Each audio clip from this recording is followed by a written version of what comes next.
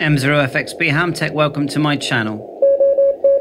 So you can see here, the Malahit Dsp2 is now decoding CW. Test OM3N, EPF, CPF, and then it's repeating. So I want to show you my settings. If you go radio, so let's start off with mode. Go mode. Now this is really important. See here, SNR, okay? Set at 30. So when it's highlighted green, you can spin. You do have to spin it a bit, this knob here. The one marked as frequency. Then CW decode and CW and LSB. Okay, I didn't have to change band because I typed the frequency, but you know, when you select band, that's a starting point to get you on band. These presets.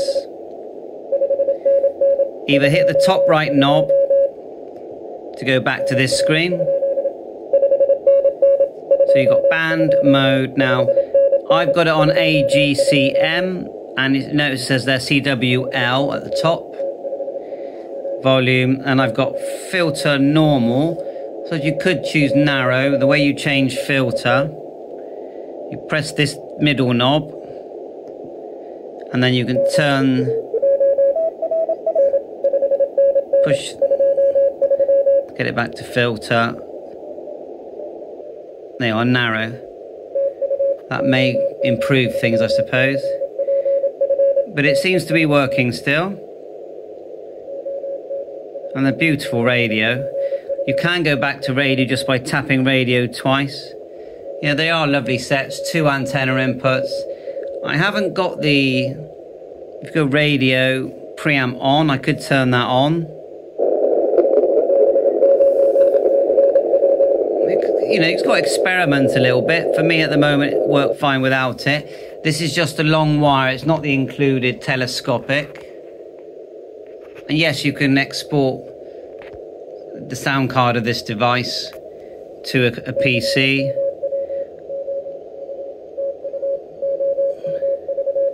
And then just tune around. Tuning knob is here.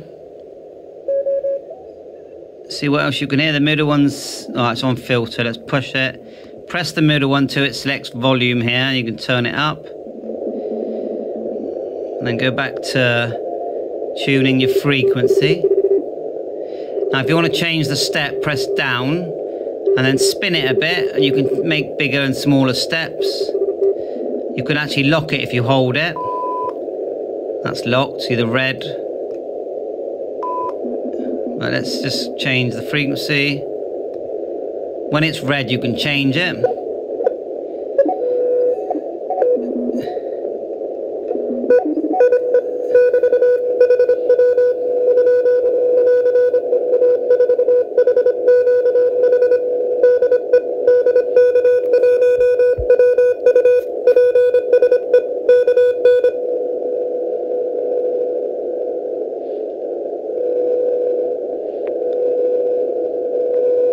Stop now. You can type frequency. You just tap the screen there. Look, let's go back. Just press here. There, look, CQ, look.